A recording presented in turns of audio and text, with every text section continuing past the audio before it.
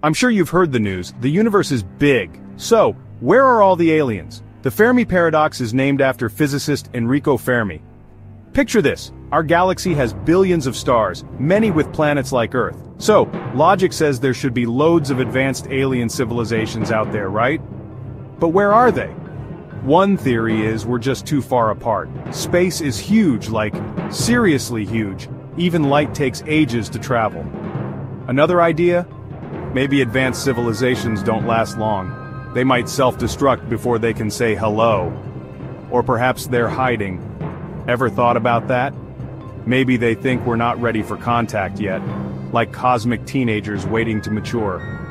Or it could be we're looking in the wrong places or using the wrong methods. Maybe their tech is way beyond ours. So, there you have it. The Fermi Paradox, why we might be alone, or not. It's a big universe out there, folks. Keep looking up and who knows what we might find. Like and subscribe for more mind-bending mysteries.